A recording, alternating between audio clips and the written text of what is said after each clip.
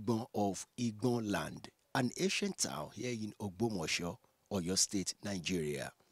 If you are familiar with history of Yoruba land, you must have heard of Olugbon and Aresa. This IGBON town has been slated for Daddy Gio to visit during this December 2023 Let's Go Fishing. He will be landing in the palace, after which he will be paying a visit to the paramount ruler, His Royal Majesty, the Olugbon of Olugbon land, before he appears at the crusade ground where people are gathered waiting to receive him and to receive blessings of the Lord even during this season. I'd like you to relax, sit back and watch the service, and the Lord bless you as you do so in Jesus' name. My name is Mike Adekunle.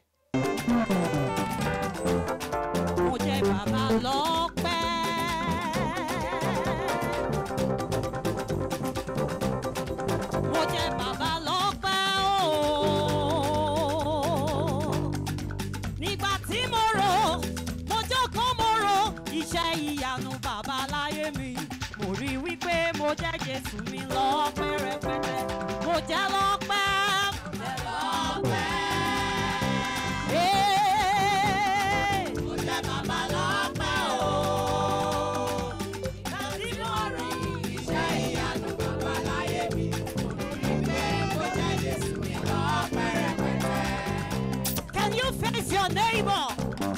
You say neighbor, neighbor, neighbor, neighbor, morire, morire, morire ba o, o se mi lore, morire ba. Are you sure about it? Your dance offering to the Lord. You don't.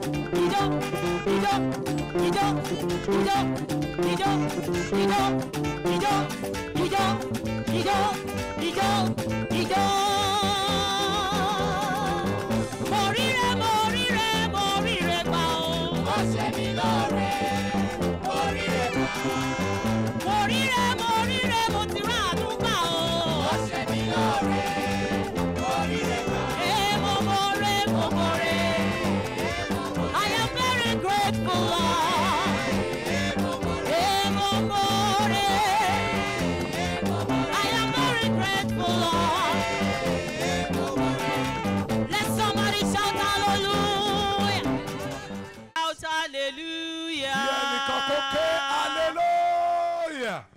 Mo fẹ́ ká bẹ̀rẹ̀ sí ju ọwọ́ sí bàbá wa. I want you to begin to wave your hands up to the Ọlọ́run Lord. tó ní ọjọ́ gbogbo. God that owns every day. Ọlọ́run tó ní ìgbà gbogbo. God that owns every time. Ọba kan lánàá, ọba kan lénìí. The same yesterday. Ọba today, kan and lọ́la, forever. ọba kan títí ayérayé. The same forever. Bàbá tí kò yí kò padà. The unchangeable Bàbá God. tó ń gbani, bàbá tó ń lani. The God that says, the God that Bàbá delivers. tó ń ṣeṣẹ́ àmì ní ọ̀run àti The ní God ayé. that doeth wonders in heaven and Ọlọ́run on tó earth. ṣe tán láti wá sáàárín wa ní God that is wákàtí. able to come into our Ẹ midst. bẹ̀rẹ̀ sí ju ọwọ́ sí bàbá Begin yẹn. to wave your hands up Jẹ́ to kí the Most bàbá High. rí ọwọ́ ẹ kó ṣì wà bẹ́ẹ̀. Let God identify your Jẹ́ hand kí that is bàbá still rí there. ọwọ́ ẹ pa yé ò ya ọwọ́ yẹn lò. Let God see that Jẹ́ kí bàbá rí ọwọ́ yẹn pa ìsàn ò ya ọwọ́ yẹn lò. Let God see that the enemy Kẹ wá has sọ not taken pé your hand. Ọlọ́run tó pa wá mọ́ láti January, ẹ̀yin ni mo fi ọpẹ́ mi fún. Ọlọ́run wa o, Ọlọ́run tó pa wá mọ́ láti January, ẹ̀yin ni a fi ọpẹ́ àwa fún. Ta ni wọ́n tún gbéga o, bí kò ṣe bàbá lókè? Ta ni ó tún fi gbogbo ọpẹ́ fún? Ju ẹ̀yin Ọlọ́run lọ, Ọlọ́run tó pa wá mọ́ láti January, ẹ̀yin ni a fi ọpẹ́ òun dúpẹ́. Let God see you that you Jẹ́ kí Ọlọ́run appreciate gbọ́ ohùn ẹ pé òun dúpẹ́. Let God hear your voice and you Olúwa, appreciate Olúwa, Dayọ̀ náà ń dúpẹ́ lọ́wọ́ rẹ̀. Olúwa, Ayọ̀ náà ń dúpẹ́ lọ́wọ́ rẹ̀. Olúwa, Olúwa, Dayọ̀ náà ń dúpẹ́ lọ́wọ́ rẹ̀. Olúwa, èmi náà ń dúpẹ́ lọ́wọ́ rẹ̀. Èmi náà ń dúpẹ́ lọ́wọ́ rẹ̀. Dúpẹ́ lọ́wọ́ rẹ̀. Èmi náà dúpẹ́ lọ́wọ́ rẹ̀. Dúpẹ́ lọ́wọ́ rẹ̀. Èmi náà dúpẹ́ lọ́wọ́ rẹ̀. Dúpẹ́ lọ́wọ́ rẹ̀. Dúpẹ́ pé Ọlọ́run fún wa ní ọmọ kan ṣoṣo. Thank God because God gave us His only Bíbélì begotten. sọ fún wa The Bible tells nínú us ìwé Àìsáyà yẹn in the book of pé Isaiah a ó bí ọmọkùnrin kan fún wa. that a son shall be given unto us. Ọmọ yẹn náà la wá ń ṣe ìdùnnú rẹ̀ lénìí. That child is what brought Ó us nítorí joy. a bí ọmọ kan fún wa. Said the child A is fi given ọmọkùnrin unto kan us. fún wa. Ìjọba yóò sì wà ní èjìká rẹ̀. A ó sì máa pè é ní ìyanu, olùdámọ̀ràn, Ọlọ́run alágbára, bàbá ayérayé, ọmọ ọba aládé The àlàáfíà. Prince of Peace. Bàbá yẹn tá a bá sọ̀rọ̀ nípa bàbá ayérayé. When we are talking about the À ń everlasting sọ̀rọ̀ Father, nípa bàbá tí kò yípo padà. we are talking about the À ń unchangeable sọ̀rọ̀ God. bàbá tó wà lánàá, tó wà lẹ́ni, We tó are wà talking lọ́la, about tí ó máa wà yesterday, lálẹ́. today, and À ń forever. sọ̀rọ̀ nípa bàbá tó mọ orísun ẹ. We are talking À ń about the sọ̀rọ̀ God nípa that bàbá brought us tọ́rọ ayé ẹ yé. We talk À ń about the sọ̀rọ̀ one who nípa bàbá understands tó our situation. lágbára lórí ogun tó ń We jà. talk about the one that À ń has sọ̀rọ̀ power nípa over your bàbá tó battles. lágbára lórí ogun We tó ń talk jà about ẹ́. the one that has Lẹ́ẹ̀kan sí mo power fẹ́ over kẹ́ ẹ your dúpẹ́ lọ́wọ́ bàbá One more time ayérayé. begin to praise Torí the name of bàbá the Lord. ayérayé la ṣe péjọ síbí. He is the Yìn everlasting bàbá Father. yẹn lógo. Begin to praise Ọlọ́run him. kò ṣeun tì. God that does not Ọlọ́run fail. àṣekàn má kù. God that Ọba does tó ń not ṣèlérí stop tó job. múlérí ṣẹ. God that fulfilled Ẹ jẹ́ his ká yin promise. Ọlọ́run wa lógo. Begin to praise Ẹ the jẹ́ name ká of the yin Lord. bàbá yẹn lógo. Begin to bless Bàbá the tó name of jẹ́ the kó Lord. ṣeé ṣe fún wa láti wá God níhìn. that brought us Ẹ yin here. Ọlọ́run yẹn lógo. Begin Ohun to tí Bíbélì worship sọ náà ni ká wọ àgbàlá rẹ̀ pẹ̀lú ìyìn. Let us Ẹ come jẹ́ to ká his yin presence Ọlọ́run. with praise. Ẹ jẹ́ ká yin lógo. Let us Ẹ jẹ́ praise kí him. bàbá mọ̀ pa ti wà Let níhìn. God know Ẹ that jẹ́ we kí are bàbá here. mọ̀ pé wọ́n wà níhìn. Let God Gbé know that you are Ọlọ́run yẹn here. ga. Mazota Praise him. ibako shata. Marene mozonto rine ma shatenda. Roboko rine mazeka rine mama. Mazato rende koson. Yekenda rada ba saten. Iye marine bobo zonto rine mo shata. Mazente rine bo. Mazanta rine bo. Mazata rine mama makanda baraba zente. Jesu Olúwa wa. In Jesus' name we Jésù are praying. Olúwa wa. In Jesus' name Bíbélì we sọ are fún wa nínú ìwé Kọ́ríńtì kejì orí kẹfà. Kọ́ríńtì kejì orí kẹfà. Ẹsẹ̀ ìkẹtàdínlógún àti ẹsẹ̀ ìkejìdínlógún. Ó ní nítorí náà ẹ jáde kúrò láàrin wọn kí ẹ sì ya ara yín sí ọ̀tọ̀ ní Olúwa wí kí ẹ má ṣe fi ọwọ́ kan ohun àìmọ́ èmi ó sì gbà yín àti èmi ó sì jẹ́ baba fún yín ẹ̀yin ó sì jẹ́ ọmọkùnrin mi àti obìnrin mi ní Olúwa Olódùmarè wí. Wá sọ fún Ọlọ́run. You will tell it to the Lord. Bàbá mi o. My Father, my Father. Ohun wo ni mo tọwọ́ bọ̀ tẹ́ kọ̀ mí sílẹ̀? What thing have I done that you have rejected Ohun me? wo ni mo ṣe tẹ́ jẹ́ bàbá fún mi mọ́? What thing have I done and you have Ní rejected me as wákàtí your son? Ọlọ́run ẹ ṣàánú fún mi, ẹ dá mi padà. This spirit, Father, Ẹ dá mi restore padà. me. Restore Ẹ dá mi me. padà. Restore Mo me. fẹ́ jẹ́ ọmọ. I want Mo to fẹ́ kẹ́ become máa a jẹ́ son. bàbá fún mi. I want you to Èmi become rèé my mo father. tọ̀ yín wá Olódùmarè. I have come Ẹ before dìde you. Ọlọ́run alágbára. Father, Ẹ gbà mí arise. kúrò nínú ẹ̀ṣẹ̀. Save me Ẹ from gba my sins. ẹ̀ṣẹ̀ lọ́wọ́ mi. Deliver Ó me yá from bá sins. Ọlọ́run làjà. Begin Ìgbà to tó pray. bá bá Ọlọ́run làjà ló tó lè gbàdúrà kan náà Begin tó to gbọ́. reconcile with the Sọ Lord fọ́lọ́run. now. Ó ní ẹ jáde kúrò láàrin He wọn. said, "Come Wà á out of jáde there. kúrò láàrin àwọn tẹ́ ẹjọ́ ń dẹ́ṣẹ̀. Come out Wà á of those jáde of your kúrò sin níbi partners. ẹ̀ṣẹ̀. Come Wà á out jáde of your kúrò sin. níbi ìdààmú. Come Ó yá out of bẹ̀rẹ̀ your sí sọ frustration. fọ́lọ́run. And Ẹ that's gbà it. mí lọ́wọ́ ẹ̀ṣẹ̀. Deliver Ẹ gba me. ẹ̀ṣẹ̀ lọ́wọ́ mi. Deliver me from sin. Jésù Olúwa wa. In Jesus' name we are praying. Èní dandan ni Jésù á gbọ́ ọ̀rọ̀ mi rò. Èmi dandan ni Jésù agbára mi ró. Èní dandan ni Jésù á gbọ́ ọ̀rọ̀ mi rò. Èmi dandan ni Jésù agbára mi ró. Wọ́n ní bàbá mi You will say, o. my Father, my Ẹ jẹ́wọ́ Father. pé yìí ni bàbá mi. Prove that you are my father. Bàbá máa ń gbìjà ọmọ ni. Father defended his Bàbá son. máa ń dúró ti ọmọ ni. Father stand by Bàbá his máa ń son. bá ìní ọmọ pàdé ni. Father Bàbá tó ń ṣèlérí tó mú lérí ṣẹ ni bàbá wa. Ó yá bàbá ẹ jẹ́wọ́ pé yín lọ́lọ́run. Ẹ jẹ́wọ́ pé yín ni bàbá mi. Ẹ jẹ́wọ́ pé yín ni bàbá mi. Bàbá olówó gbọgbọrọ. Ẹ fà mí yọ kúrò nínú ọ̀fìn tí mo bá ara mi. Ẹ fà mí yọ kúrò nínú ọ̀fìn tí mo bá ara mi. Ẹ fi òpin sógun tí mo ń jà. Ẹ fi òpin sógun tó ń jà mí. Kékeré de mama kó pàṣẹta. Mandere de bó sotana. Mazatela. Jésù Olúwa wa. In Jesus' name we Ẹ are jẹ́ ká praying. mi yẹn pé mẹ́ta Jésù Olúwa wa. Amen. Amen. Amen. Lórúkọ Jésù. ẹ ó gbàdúrà. You will pray. ọwọ́ bàbá ayérayé The hand of the everlasting Father tó ń gbé yẹn kúrò nínú ọ̀fìn ayé. that brings someone out of the valley of this earth. kí ọdún yìí tó parí. Before this year comes to an end, ẹ gbé mi kúrò nínú gbogbo ìṣòro ayé mi. bring me out of all the sọ ti problems of my gbàdúrà. Pray.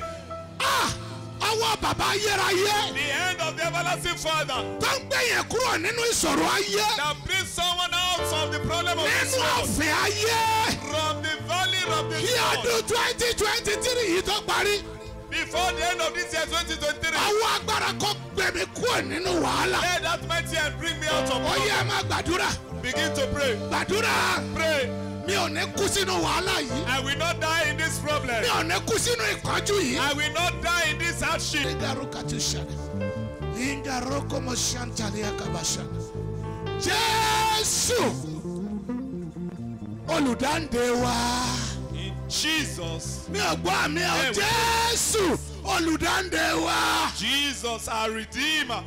Bàbá ayérayé a dúpẹ́ lọ́wọ́ yín. Everlasting Father, we thank you. Ọlọ́run tí ìdójú ti ní. The Lord that never put to shame, we glorify you. A dúpẹ́. We thank you. A dúpẹ́. We thank you. A dúpẹ́ nítorí pé ẹ mú ọjọ́ òní wá sáyé ní orílẹ̀ Ìgbọ́n. We thank you because you are bringing this day to pass in Orile Egbon town. A dúpẹ́ torí pé ìgbàlá ti dé. We thank you because salvation has come. Ìdáǹdè ti dé. Deliverance has come. Ìwòsàn ti dé. Healing has come. Àlùyọ ti dé. Breakthrough has come. Ìgbékámọ̀ ti dé. Promotion has come. Bàbá ẹgbà ọpẹ́ wa. Father, accept our praises. Bàbá ẹgbà ìyìn wa. Father, accept our praises. Olúwa fún gbogbo àwọn tí wọ́n ń ṣe àmì ní ọ̀sán yìí. Lord, for everyone saying amen this afternoon. Olúwa fi iná dán àdúrà wọn. Lord, answer their prayer by fire.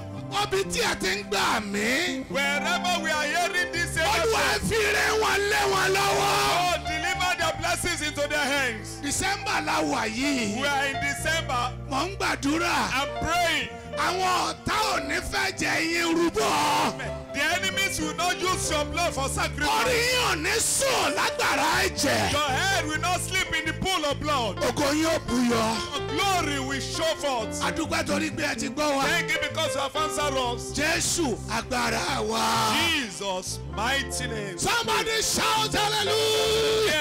Hallelujah. Will be ministering to us in a short ministrations with a title that says Ọba Ayérayé, the Everlasting Father. May you be blessed as you watch in Jesus' name. Àsọdúnmọ́dún ní Sáwọ́ àsọdúnmọ́dún. Ọdún yóò yẹ. Ní Sáwọ́ àsọsùmọ́sù. Ọdún alárinrin. Èmi àrẹ̀mọ Báyéró. Ọdún ní ìlú Báyéró. Àwọn ìlú á gbà. Ọdún yóò yẹ. Olùbọ̀ ò ṣe o. Elédùà ò ṣe o. Wípé mo wà láyé.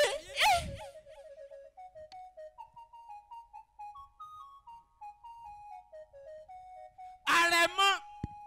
Bàbá o. Ibi ìlú tó wà. Bàbá. Kábíyèsí ń kọ́. Bàbá o bọ̀ kábíyèsí ń bọ̀. Àwọn èèyàn ti pé bọ̀. Àní wọ́n dúró dè wá. Ó ń bọ̀. Wọ́n múra lọ́wọ́ náà ni. Kábíyèsí ń bọ̀ wá. Mo fẹ́ kó wọlé lọ pé kábíyèsí wá. Olóyè ọ̀tún Àwòkù ọdún òní. Ìyálóde. Ọdún yìí ti gbà. Bẹ́ẹ̀ ni bàbá. Ó ti gbà. Bẹ́ẹ̀ ni o. Ìwọ náà tó kúrò ní ibi ìpìtọ́ ni. Àwọn èèyàn bẹ́ ń gbàgede àti jójójó aláyọ̀ gbogbo wa ti ń yọ̀yọ̀yọ̀ àrí kábíyèsí ń ta náà mo ní sáré wá pè yín. Àrẹ̀mọ wọnú ilé lọ kó lọ pé kábíyèsí.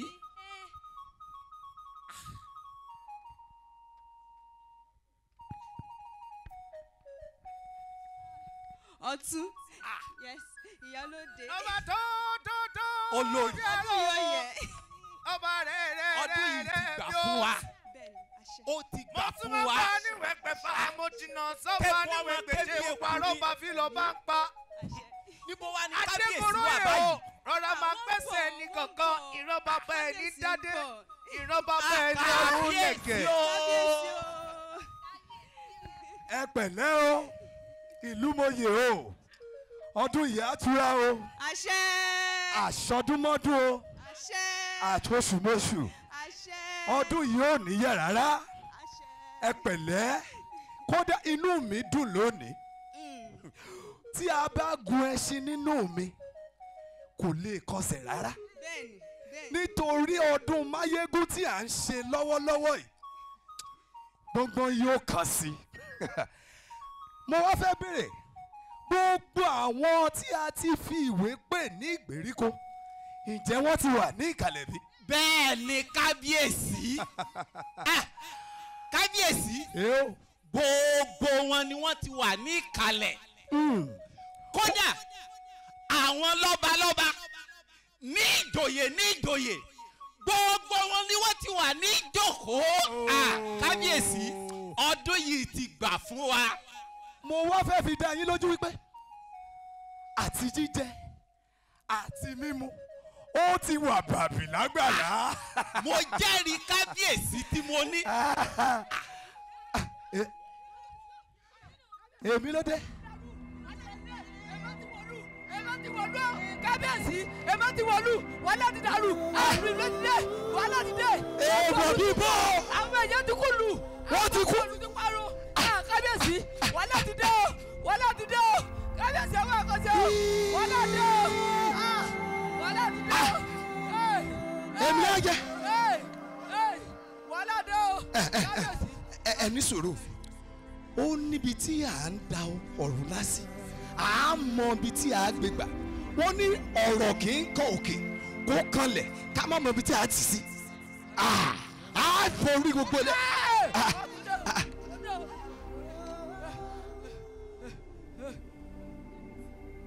Èmi ló dé. Èmi kú dé. Mo dé sí lọ́rùn nílùú Báyéró. Èmi kú ti pa kúkúrú. Èmi kú ti pa gíga. Mo dé láti dàbànújẹ́ pọ̀ máyọ̀ yín. Ẹni bá rí mi, ó ti rí kú. Bẹ́ẹ̀ni rẹ lọ́wọ́. Ta ní gúnyán fọ́ tó ń tàbí òṣòro? Ta ní bàbá ọlákùbàbà rẹ lè? Ó wá ní ó wá láti wá da ìbànújẹ́ mọ́ ayọ̀ ìlú máyégún. Bẹ́ẹ̀ni. Kò lè ṣeé ṣe. Kò lè ṣeé ṣe. Ìwọ. Èmi á kí ni ṣẹlẹ̀? Àrẹ̀mọ. Àrẹ̀mọ ò gbọ́dọ̀ kú o. Àrẹ̀mọ.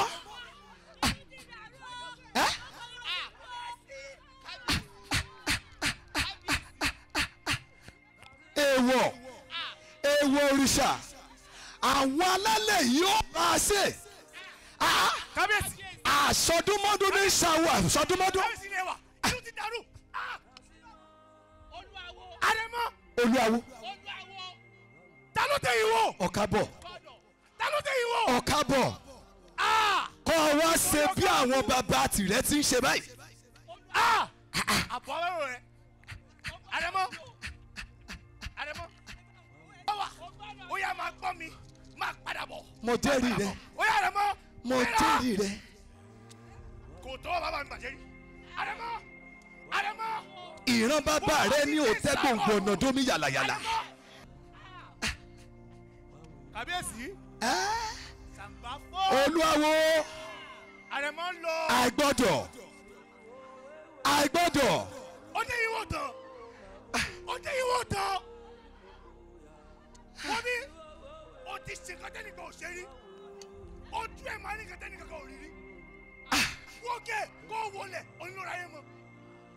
gbọ́ èmi ni ikú ti ń pa kúkúrú ikú ti ń pa gíga mo dé mo sì dé sí lọ́rùn nílùú báyẹ̀rọ ẹni bá rí mi ó ti rí kú. lọ́dọ̀ náà ọ̀rọ̀ ẹ̀ ò tó nǹkan tá à ń jọ bẹ́ẹ̀ tì. mo jẹ́rìí rẹ. ètò ọ̀gẹ̀dẹ̀ ni ẹ. o ṣe ìran bàbá rẹ ní òtẹ́ gbòǹgbò ọ̀nà dómi yàlàyàlà. mo jẹ́rìí rẹ olúwawo. mo jẹ́rìí rẹ olúwawo. onílé olúwawo mọ̀ ń lọlẹ̀ èmi àti jẹ́ olúwawo mọ̀ ń lọlẹ̀ olúwawo.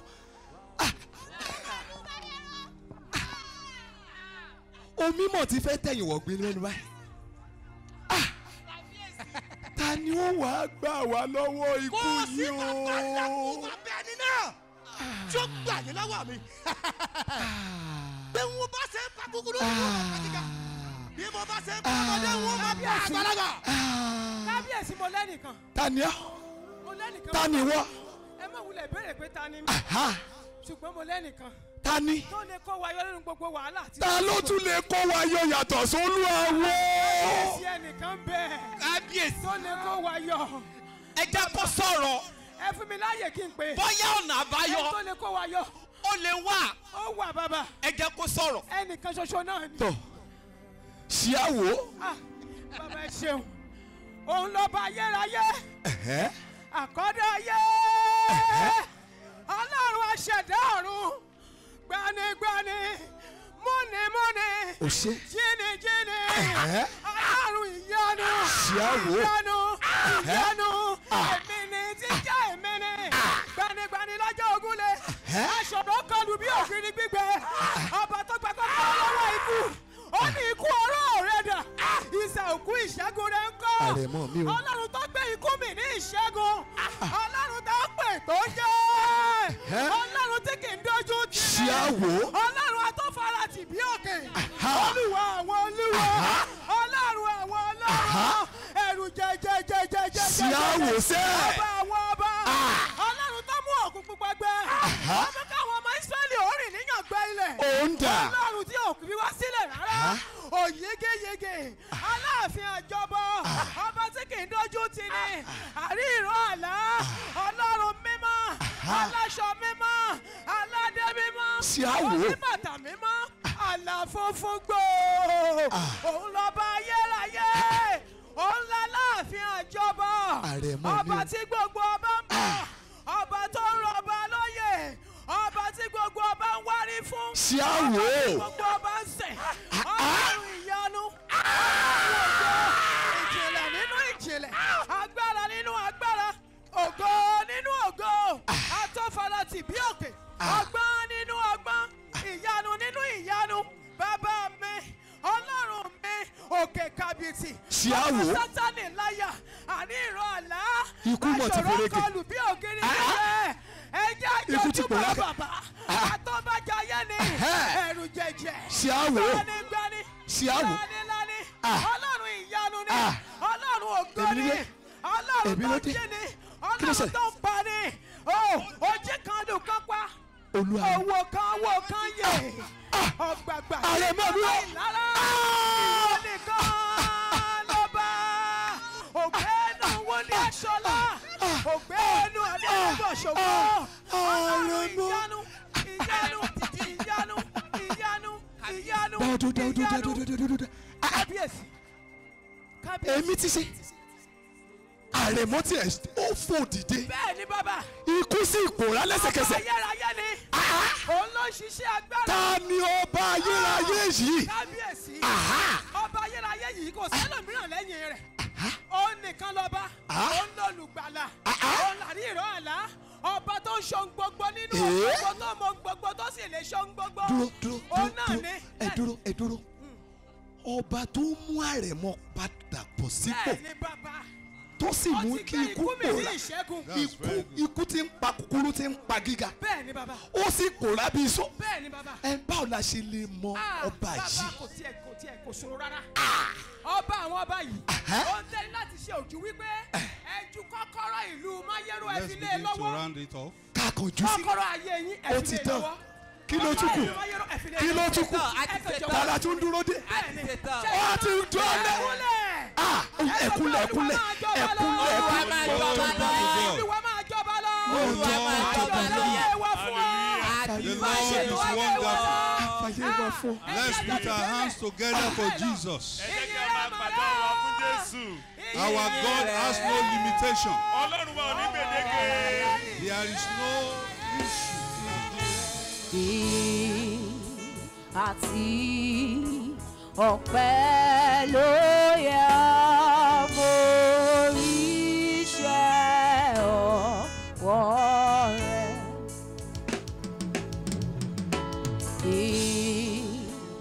Àti ọpẹ́ ló yẹ mo rí iṣẹ́ ọwọ́ rẹ̀.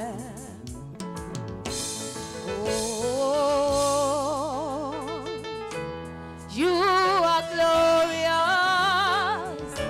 wonder-working God.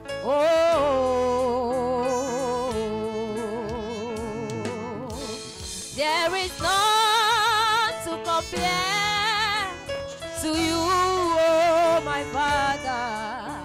Your works are glorious and marvelous. Oh, Ọba.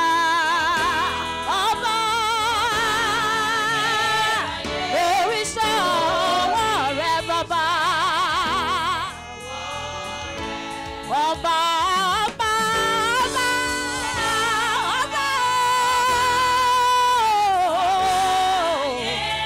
Oríṣà ọwọ́ rẹ bàbá. Oríṣà ọwọ́ rẹ bàbá.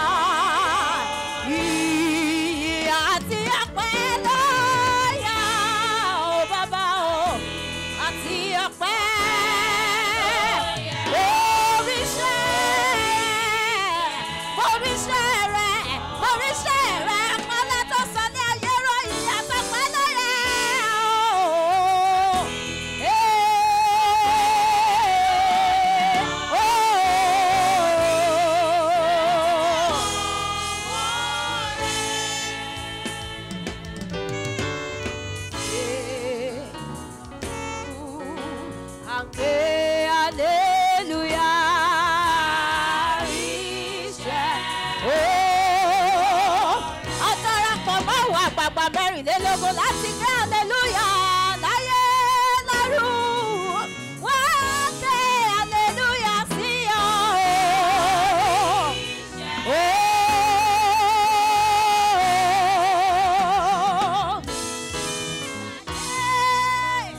Lọ́run à ń ké hallelujah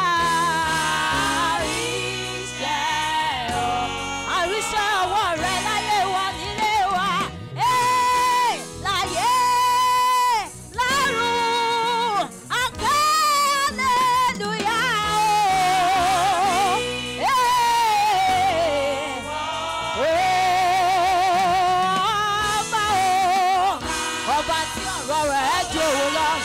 Ọba ríbi bí egun bí ọlọ́run máa jẹ́ ọlọ́run tó rọ́kọ̀ lọ́dún jóná tó sì sọ ọ́ di ọkọ̀ lọ síta.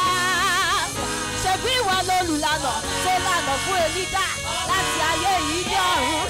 Ọlọ́run ńlá ọlọ́run májẹ̀mú ẹni ìpínlẹ̀ ẹni òpin ẹni ìṣáájú ẹni ìkẹyìn ọlápálá tó sọ ní ayé ró olùlànà olùsọ̀nà olùdarí ayé gbogbo ọba tó ṣe ọlọ́mọ látàsí àríṣẹ́ ọwọ́ rẹ bàbá àríṣẹ́ ọwọ́ rẹ bàbá lè báyìí la ṣáájú ogun lánàá àkẹyìn ogun lábọ̀ ọba ayé o àríṣẹ́ ọwọ́ rẹ for you are worthy, oh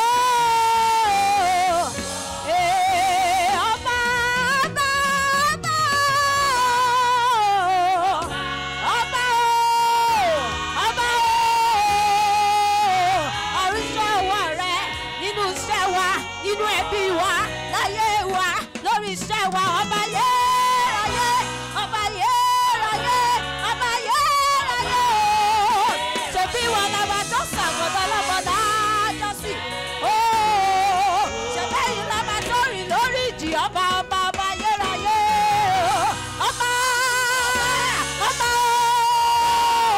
ọlọ́run akíndayọ̀ mi ọlọ́run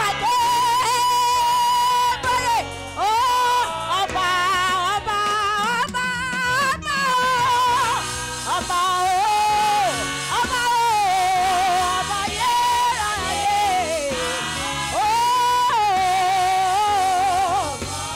ọba ọba ọba ọba ọba ọba ayérayé àríṣà ọwọ́ rẹ̀ àríṣà ọwọ́ rẹ̀ o bàbá o ṣe bẹ́ẹ̀ yìí lọ́ba o ṣàkàyè ọba ọba ayérayé ọba ayérayé o títí láéláé la ó máa jọba láyé wa. Thank you, ṣe Father. bẹ́ẹ̀ yìí lọ́ba ọba ọba ayérayé àríṣẹ́ ọ. Let us appreciate God in the life of the choir. Hallelujah. Let's appreciate God in the Ẹ life jẹ́ of kí the ọmọ choir. rírì Ọlọ́run nínú ayé àwọn akọrin wa. Let somebody shout hallelujah. Ẹ jẹ́ kí ẹnìkan kí hallelujah. The hour we have been waiting for has come. Wákàtí tí a ti ń dúró dè ó ti dé. I want you to be ready. Mo fẹ́ kí wọn náà múra sílẹ̀. Let your faith be at work this afternoon. Jẹ́ kí ìgbàgbọ́ rẹ ó wà lójú iṣẹ́ lọ́sàn-án yìí. So that when our daddy begins to speak, Tó jẹ́ pé nígbà tí bàbá wa bá bẹ̀rẹ̀ sí ní wàásù. your faith Ìgbàgbọ́ rẹ will join with the faith of our Father in the Lord. yóò dàpọ̀ mọ́ ìgbàgbọ́ tí bàbá wa ní Olúwa. A miracle will take place in your life. Iṣẹ́ ìyanu yóò sì bẹ̀rẹ̀ sí ní ṣẹlẹ̀ nínú ayé rẹ. I'm happy to announce to us this afternoon Inú mi dùn láti kéde sí etí ìgbọ́ wa lọ́sàn-án yìí. that our beloved daddy, Wípé bàbá wa ọ̀wọ́n, our esteemed daddy, bàbá wa tí a gbéga púpọ̀, our coach olùkọ́ni wa, is around this afternoon. wọ́n ti wà láàrin wa lọ́sàn-án yìí. The Lord has sent him to visit us in IGBON. Olúwa ti rán wọn sí ìlú Ìgbẹ́ láti wá bẹ̀ wá wò. And by the time he will begin to speak the word of God, Nígbà tí wọ́n bá sì bẹ̀rẹ̀ sí ní sọ ọ̀rọ̀ Ọlọ́run, there will be divine visitation. ìbẹ̀wò àtòkè wa yóò wà. I'm happy to introduce to us this afternoon Mo láyọ̀ láti fi hàn fún wa lọ́sàn-án yìí. the General Overseer of the Redeemed Christian Church of God, Alábòójútó àgbà ìjọ ìràpadà tí ẹ̀yin Ọlọ́run. our beloved daddy, Bàbá wa ọ̀wọ́n, Pastor E.A Adeboye. dáàdi wa Adébóyè. Put your hands together for Jesus. Ẹ pàtẹ́wọ́ yín fún Jésù. Well, let somebody shout hallelujah. Ẹ jẹ́ kí ẹnìkan kí hallelujah. Well, God bless you, man. Olúwa kí ó bùkún fún yín. There's somebody here right now. Ẹnìkan wà ní ibí ní àkókò yìí o. It doesn't matter what the devil may do. Ohun tí èṣù tiẹ̀ ń gbé ṣe nínú ayé rẹ báyìí. You are going to see the new year. Ó rí ọdún titun. If you are that one, let me hear you shout Tó bá jẹ́ hallelujah. pé ìwọ ni ẹni náà ké hallelujah. God bless you. Please be seated. Kí Olúwa kó bùkún fún yín kẹ́ ẹ jókòó. I rejoice with you in this town today. Mo bá yín ṣe àjọyọ̀ ńlá nínú ìlú yìí lónìí. Because this is the first time I'm coming here. Nítorí pé ìgbà àkọ́kọ́ nìyí fún mi tí wọ́n wá sí ibí yìí.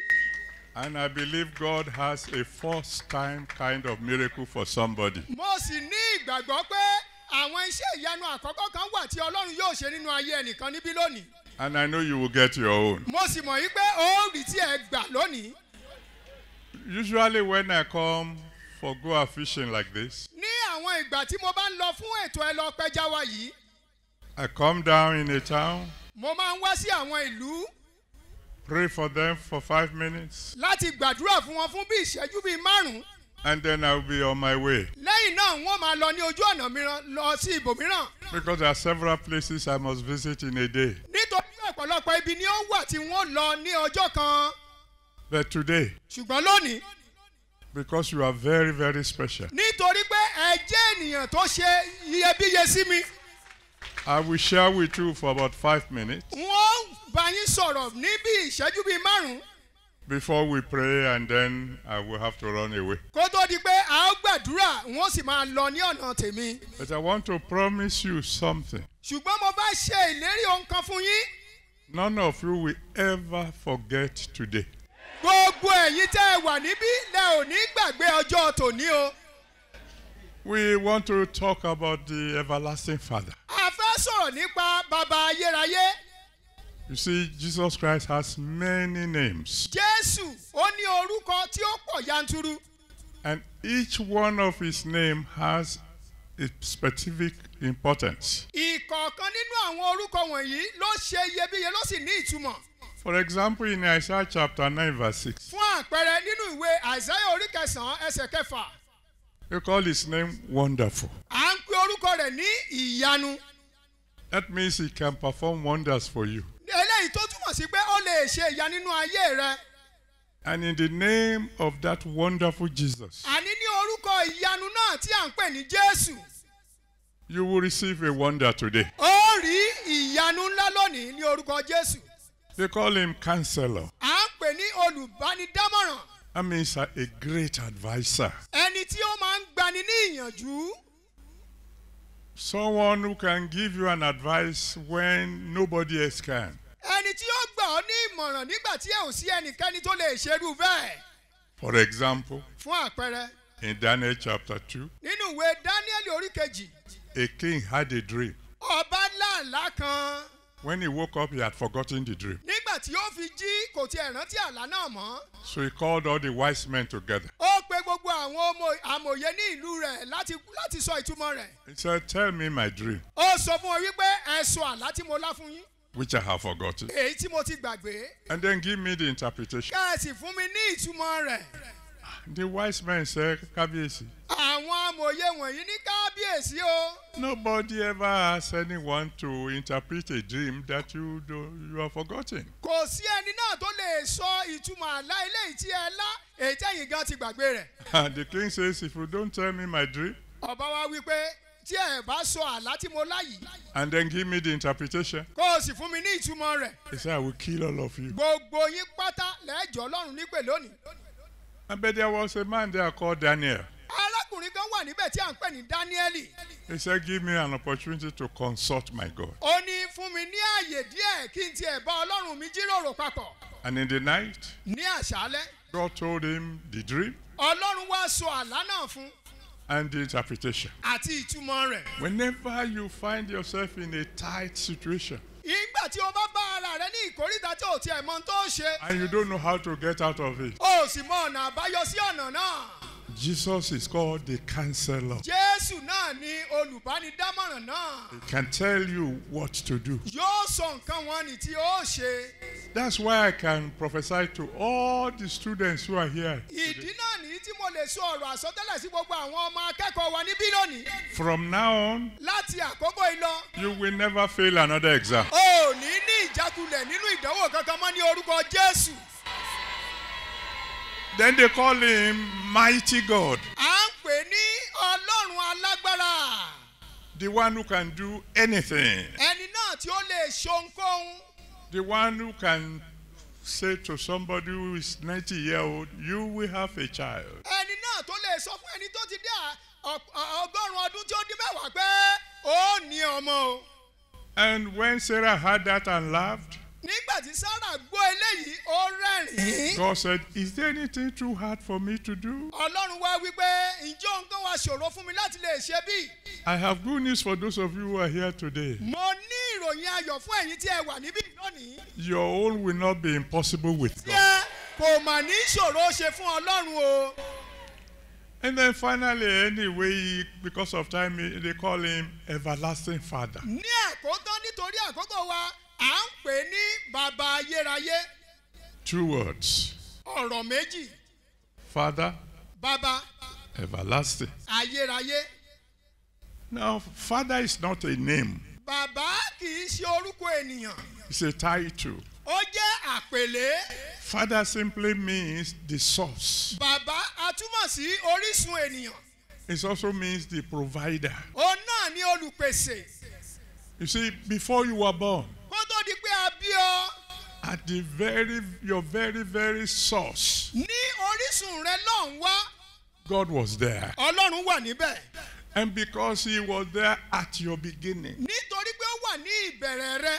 he can take care of whatever is going to happen to you in the future. ó lè gbóhùn gbogbo ṣe ohunkóhun wọn ni tí ó lè ṣẹlẹ̀ nípa ti ọjọ́ ọ̀la rẹ. And I'm prophesying to every one of you here today. mo wá sọ àsọtẹ́lẹ̀ sí ayé gbogbo ẹ̀yin tí ẹ wà níbí lónìí. If there's anything wrong at your source, tí ohunkóhun bá tiẹ̀ tí ò jẹ nínú ìpìlẹ̀ rẹ. the Father we are talking about will put it right today. bàbá wa tí à ń sọ̀rọ̀ nípa rẹ̀ yìí yóò ṣe àtúntò wọn. If there's anything waiting for you in the future, tó bá jẹ́ ẹ̀jẹ̀ pé ohun ibi kan tilẹ̀ ń dúró dè ní ọjọ́ iwájú. the one who made you ẹni náà tí ó ṣẹ̀dá rẹ. will correct that thing. yóò ṣe àtúnṣe wọn. And this Father bàbá yìí is the original physician. òun náà ni olùwòsàn tòótọ́. He was the first one to perform an operation. òun náà ni ẹni àkọ́kọ́ tó ṣe iṣẹ́ abẹ fún ènìyàn. And when he performed the operation, nígbà tí ó ṣe iṣẹ́ abẹ yìí tán. there wasn't a drop of blood. kò tiẹ̀ sí pé a rí ojú ẹ̀jẹ̀ kankan lára ẹni náà. I have good news for somebody here today. mo ní ìròyìn ayọ̀ fún ẹnìkan níbí lónìí. What no doctor can do, àwọn nǹkan wọn ni tí oníṣègùn kò lè ṣe. my Father will do it for you. bàbá mi yóò ṣe nínú ayé rẹ. This Father bàbá yìí. is the richest person in the whole world. òun náà ni ó lọ́rọ̀ jùlọ ní gbogbo ayé yìí. He says, silver is mine, ó ní wúrà tèmi ni. gold is mine. fàdákà tèmi ni pẹ̀lú. A cattle upon 1,000 hills, he said, they are mine. ọ̀pọ̀lọpọ̀ àwọn ẹranko ìgbẹ́ ó jẹ́ tèmi o. He said, I'm the one who will make people rich ó ní èmi náà ni mo lè sọ ẹni di ọlọ́rọ̀. without adding any sorrow to it at tí ó all. sì ní ìbànújẹ́ pẹ̀lú rẹ̀ pẹ̀lú. Some people may not believe me, but mark my word. àwọn kan wà níbí tí wọ́n tiẹ̀ lè má gbọ́ ọ̀rọ̀ tí mo fẹ́ sọ ìgbọ́ ṣùgbọ́n ṣe àkọsílẹ̀ rẹ̀. Before the new year, kó tó di pé owó ọdún titun. somebody is here. ẹnìkan wà níbí. God is going to do something for you ọlọ́run yóò ṣohun fún ọ.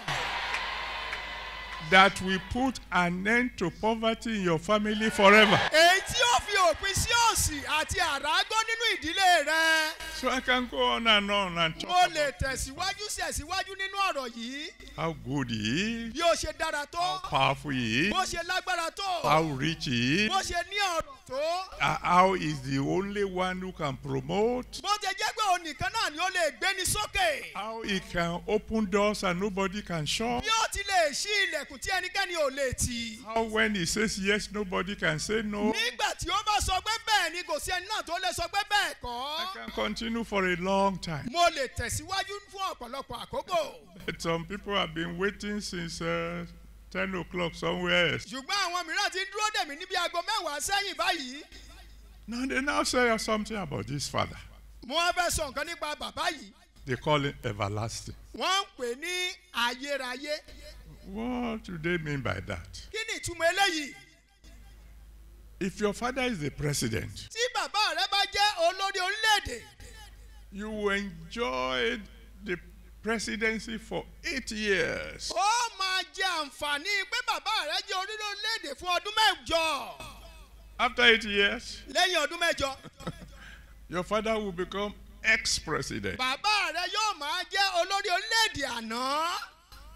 because he was elected into office. nítorí pé agbégun orí oyè sí ipò náà ni. And they elect him out. a sì tún ti gbé e jáde kúrò níbẹ̀. But this father I'm talking about, ṣùgbọ́n bàbá tí mò ń sọ̀rọ̀ nípa rẹ̀ yìí. nobody voted for him. kò sẹ́ni náà tí ó yàn sí ipò. He was the original majesty. òun náà ni aláyélúwà tí ó ga jùlọ. He has been king before the world began. òun náà ni ó ti ní ìbẹ̀rẹ̀ ní kó tó di pé a ṣe ìbẹ̀rẹ̀ ayé. He will be king when the world is no òun more. náà ni ó tún máa jẹ́ ọba nígbà tí ayé ò ní sí mọ́. His name is I am. orúkọ rẹ̀ ní èmi ni. So whatever he has done in the past, he can do it today. àwọn nǹkan wọn ni tó ti gbé ṣe ní ìgbà ìwáṣẹ̀ rí ó tún lè ṣe é bákan náà báyìí. And he can do it tomorrow. ó sì tún lè ṣe é ní ọ̀la. So when you see this God in action nígbà tí o bá rí ọlọ́run yìí nínú ìṣe rẹ̀. in the life of somebody, nínú ayé. tó o bá gbọ́ àwọn ọ̀rọ̀ ọ̀rọ̀ ẹ̀rí tó gbòǹjìgì. You can be assured O lè dá ọ lójú. that because he did it before, Wípé torí pé o ti ṣerú ẹ̀ rí. he will do it again. Yóò tún ṣe lẹ́ẹ̀kan sí. Because he did it for somebody, Nítorí pé ó ṣe fún ẹnìkan. he can do it for me. O lè ṣe fẹ́ mi náà. So the big question is, Ìbéèrè ńlá náà nìyí o. is he your father? Ṣé bàbá rẹ ni? Because if I ask everybody here now, Nítorí pé tí mo bá bi gbogbo àwa tí a wà níbí. and say, those of you who are children of God, raise your hand. All hands will go up. Wípé gbogbo ẹ̀yin tẹ́ ẹ jí ọmọ Ọlọ́run, gbogbo wa lápátápátá náà ni à ń náwó wa sókè. But in Ilesha, where I come from, Ṣùgbọ́n ní ìlú Iléṣà níbi tí àwọn bàbá wa ti wá, there's a proverb. òwe kan wà níbẹ̀. They say every Ijesha is the child of Owa. Gbogbo ọmọ pátá ni ó wá láti ìlú Ìjẹ̀ṣà, ọmọ wa ni gbogbo wọn. But when the night comes, Ṣùgbọ́n nígbà tí ó bá di àṣálẹ́, Owa knows how many children come to his house. ọwọ́ ó mọ iye àwọn ọmọ tí ó wàásù ní kàtà rẹ̀. The Bible says Bíbélì wípé God knows those who are his own. Ọlọ́run mọ àwọn tí í ṣe tirẹ̀ o. Those who are his own Àwọn tó jẹ́ tirẹ̀. are those who get any miracle they want from him. Àwọn náà ni wọ́n rí iṣẹ́ ìyanu tí wọ́n fẹ́ lọ́dọ̀ rẹ̀. A woman came to him Arábìnrin kan tọ̀ àwọn bàbá wa wá. and came to this father Ó wá sí ọ̀dọ̀ bàbá yìí. and said, please, I need a miracle. Ó ní mo mọ̀ nílò iṣẹ́ ìyanu. He said, I don't give the bread of children to dogs. A lè fi oúnjẹ ọmọ fún ajá. He said, miracles belong to my children. Nítorí pé iṣẹ́ ìyanu wà fún àwọn ọmọ mi. That's why I'm begging you. Ìdí náà ni tí mo fi ń rọ̀ ní òní. This is a very, very special day in your life. Ọjọ́ ńlá pàtàkì nínú ayé rẹ ni òní jẹ́ o. You are not the one who wrote to ask me to come. Ìwọ kọ́ ni o kọ̀wé sí mi pé kí n wá sí ibí. As a matter of fact, if you ask your pastor, he will tell you. Tí ẹ bá bi àwọn olùṣọ́ àgùntàn yín, wọ́n ó sọ àlàyé lẹ́kùnrẹ́rẹ́ nípa rẹ̀. That I'm the one who said this year I'm going to IGBON. Èmi gan ni mo sọ pé ní ọdún yìí wọ́n wá sí ilẹ̀ yìí lónìí. I said there are several other places, but this year Ọ̀pọ̀lọpọ̀ ibi ni ó wà tí mo lè lọ, ṣùgbọ́n mo sọ pé ní ọdún yìí. I'm going to IGBON. Mo ń lọ sí Igbọ́n. And why did I say so? Kí ló dé tí mo fi sọ bẹ́ẹ̀? Because God said I must do so. Nítorí pé Ọlọ́run ni mo gbọ́dọ̀ ṣe eléyìí. Because God knows Nítorí pé Ọlọ́run mọ̀. that there is somebody here in Pé IGBON ẹnìkan wà ní ìlú Igbọ́n yìí o. whose miracle can no longer wait, Tí ìyanu rẹ̀ kò tiẹ̀ lè dá dúró mọ́. whose time has come. Tí àkókò rẹ̀ ti tó. But that fellow must be a child of God. Ẹni náà gbọ́dọ̀ jẹ́ ọmọ Ọlọ́run o. So if you are not sure that you are one of his children, Tí ò bá dá ọ lójú pé o ti jẹ́ ọmọ Ọlọ́run.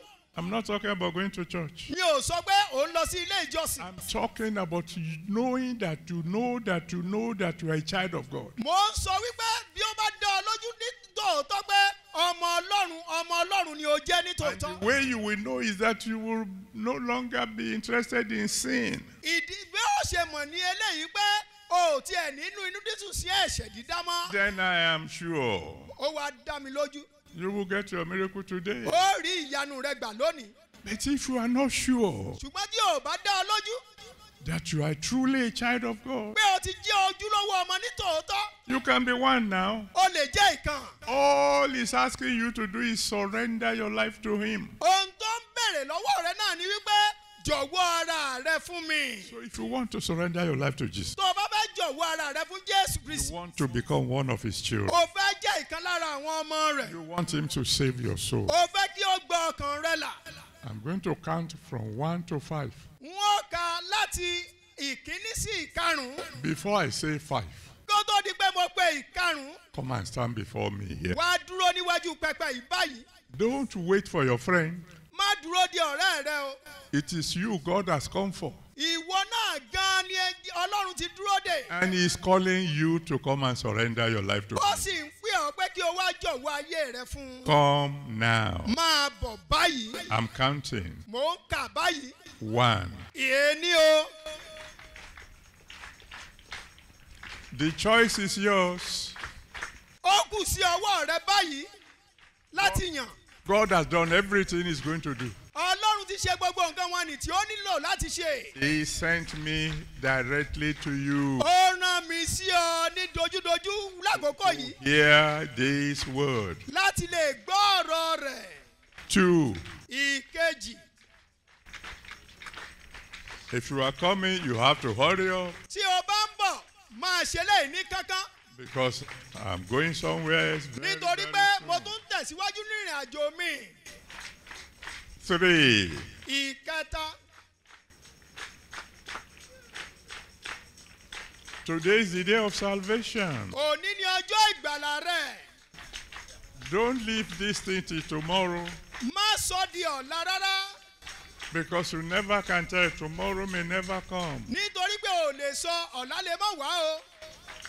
Only God knows when next I will be here. Ọlọ́run nìkan ló tún mọ̀ àkókò tí wọ́n tún wá sí ibí yìí. But at least I'm here today. Ṣùgbọ́n mo ti wà níbí lónìí. Make this day your day of salvation. Jẹ́ kí ọjọ́ ẹ̀ní kó jẹ́ ọjọ́ ìgbàlà rẹ. Hurry up, hurry up. Tètè máa bọ̀, tètè máa bọ̀. 4. Ìkẹrin o.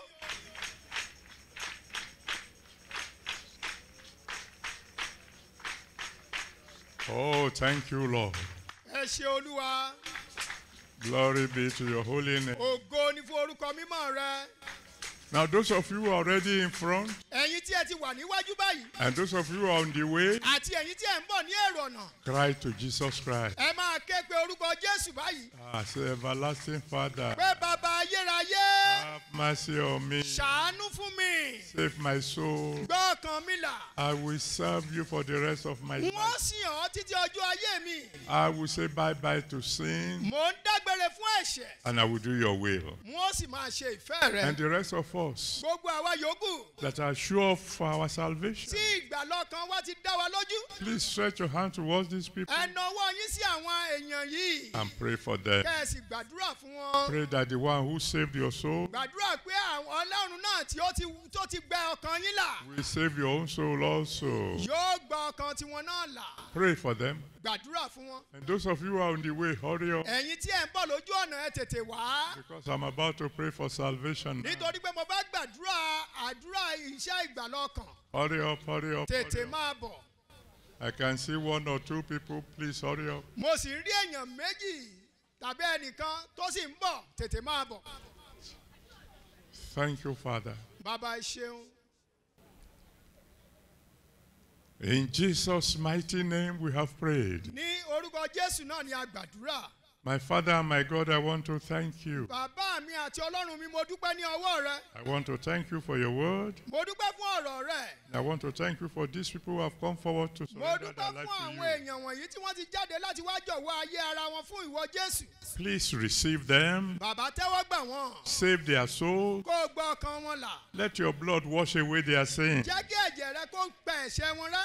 Let them become children of God from now on. Kí wọ́n sì di ọmọ rẹ láti àkókò yìí lọ. And from this moment onward, Àti láti àkókò yìí lọ. whenever they cry unto you, Gbogbo ìgbà tí wọ́n bá ké pe orúkọ rẹ. answer them by Kó o fire. dá wọn lóhùn pẹ̀lú ọwọ́ iná. Let it be well. Let it be well with them, Jẹ́ kí ó dára fún wọn. and let them serve you till the Jẹ́ end. kí wọ́n sìn ọ́ títí dé òpin. In Jesus' mighty name, we have prayed. Ní orúkọ Jésù náà ni a gbàdúrà. Amen. Àmín. Now I rejoice with those of you who have come forward, Mo bá yín ṣe àjọyọ̀ fún ẹ̀yin tí ẹ wà ní iwájú báyìí. and I'm promising you as a man of God Mo sì ń ṣe ìlérí fún yín gẹ́gẹ́ bí ìránṣẹ́ Ọlọ́run. that from now on Pé láti àkókò yìí lọ, I will be praying for you. wọ́n máa gbàdúrà fún yín. So I will need your names, Wọ́n nílò orúkọ rẹ your address, àti ibi tí ò ń gbé and your prayer request. àti ẹ̀bì àdúrà rẹ bákan náà. The counselors will come. Àwọn agbaninímọ̀ràn ti wà níbí. They will help me collect this information. Wọ́n ràn mí lọ́wọ́ láti lè gba àwọn ìyìn tí mo fẹ́ yìí. And very soon, Láìpẹ́ láì jìnà. you will be receiving miracles Ó bẹ̀rẹ̀ sí máa rí iṣẹ́ ìyanu Ọlọ́run. that you have not even asked for. Àwọn eléyìí tí ò tiẹ̀ béèrè fún gan. And then you know somebody is somewhere praying for you. Ó sì mọ̀ wípé ẹnìkan wà níbì kan tí ó ń gbàdúrà fún ọ. And that somebody is me. Á jẹ́ pé ẹni náà ni èmi. Congratulations. Ẹ kú oríire. Now, the rest of us, Gbogbo àwa yòókù. If you are sure tí ó bá ti dá ọ lójú that today is your day, pé ọjọ́ ẹ̀ní ni ọjọ́ tirẹ̀, that this is the day God will answer your prayer, pé ọjọ́ tí Ọlọ́run yóò dáhùn àdúrà rẹ nìyí, please stand on your feet dìde dúró ní orí ẹsẹ̀ rẹ. and shout a big hallelujah. Ké hallelujah. Now, I'm going to pray for you. Màá gbàdúrà fún yín. And after I've prayed for you, Lẹ́yìn ìgbà tí mo bá gbàdúrà fún yín, then you'll be praying for yourself. ìwọ náà máa gbẹnu ara rẹ gbàdúrà. You'll be asking God for a Christmas present, Ó béèrè fún ẹ̀bùn Kérésìmesì. a miracle that only God can do. Ìyanu tó jẹ́ pé Ọlọ́run nìkan ló lè ṣe é. And you want it by Christmas Day. Ó sì fẹ́ ní ọjọ́ Kérésìmesì. But that is after I've prayed for you. Ṣùgbọ́n eléyìí yóò máa wáyé nígbà tí mo bá gbàdúrà fún yín. Let us pray. Ẹ jẹ́ kí a gbàdúrà. My Father and my God, I want to thank you. Bàbá mi àti Ọlọ́run mo bá dúpẹ́ ní ọwọ́ rẹ. I want to give you all glory and honor Mo fi ògo àti ọlá fún ọ. for all your children who are here today. Fún gbogbo àwọn ọmọ rẹ tí ó wà ní ibí lónìí. You are the one who asked me to come. Ìwọ ló ní kí n wá sí ibí o. And I know you always answer my prayers. Mo sì mọ̀ yí pé o máa ń dáhùn àdúrà mi. I know you will answer today. Mo mọ̀ pé ó gbọ́ ti òní náà. Accept my thanks in Jesus' name. Olúwa gbọ́ ọpẹ́ mi ní orúkọ Jésù. Now, these your children are going to ask you for something special now. Ní àkókò yìí àwọn ọmọ wọ̀nyí wọ́n máa béèrè ohun tí ó ṣe pàtàkì sí wọn ní àkókò yìí. Whatever they ask from you, Ohunkóhun tí wọ́n bá béèrè ní ọwọ́ rẹ. Father, please give unto them. Bàbá fi fún wọn ní orúkọ Jésù. If they ask you for healing, Tí wọ́n bá béèrè fún ìwòsàn, give to them. fi fún wọn Olúwa. If they ask for promotion, Tí wọ́n bá béèrè fún ìgbéga, give to them. bàbá fi fún wọn. If they ask for breakthrough, Tí wọ́n bá béèrè fún àlùyọ, give to them. bàbá gẹ́gẹ́ fi fún wọn. If they ask for victory, Tí wọ́n bá béèrè fún ìṣẹ́gun, give to them. bàbá fi fún wọn. Whatever miracles they ask from you today, Irúfẹ́ iṣẹ́ ìyanu tí wọ́n bá béèrè fún. before the sun sets today, Kó tó di pé ọ̀run yìí yóò wọ̀. Father, release to them. Bàbá fi fún wọn. Before Christmas Day, Kó tó di ọjọ́ Kérésìmesì. let all your children here have a new testimony. Jẹ́ kí gbogbo àwọn ọmọ rẹ níbí yìí kí wọ́n ní ẹ̀rí titun. And when you've done it for them, Nígbà tí o bá ṣe é fún wọn, don't let them forget you. má jẹ́ kí wọ́n gbàgbé èrè Olúwa. Let us serve you till the end. Kí wọ́n sì sìn ọ́ títí dé òpin. In Jesus' mighty name, we have prayed. Ní orúkọ Jésù náà ni a gbàdúrà. Amen. Àmín. Now it's your turn to pray. Ó wá tó àkókò fún ọ báyìí láti gbẹ lẹ́nu rẹ láti gbàdúrà. It's between you and God now. Ó kù ìwọ àti Ọlọ́run báyìí. The next 5 minutes. Láàárín ìṣẹ́jú márùn-ún. Forget everybody Gbàgbé gbogbo ẹni tí ó wà ní àyíká rẹ. and go to God. Kó o sì bá Ọlọ́run kó o tọ̀ Ọlọ́run lọ. I say, everlasting Father, Kó o sọ pé bàbá ayérayé. before Christmas Day, Kó tó di ọjọ́ Kérésìmesì. I want this particular Mo miracle. fẹ́ iṣẹ́ ìyanu yìí. Go ahead, talk to God. Sọ fún Ọlọ́run It's tẹ̀síwájú. between you and God now. Ìwọ àti Ọlọ́run ló kù báyìí. He's going to answer you. Yóò dáhùn àdúrà rẹ. Go ahead, ask Him. Bàbá sọ báyìí.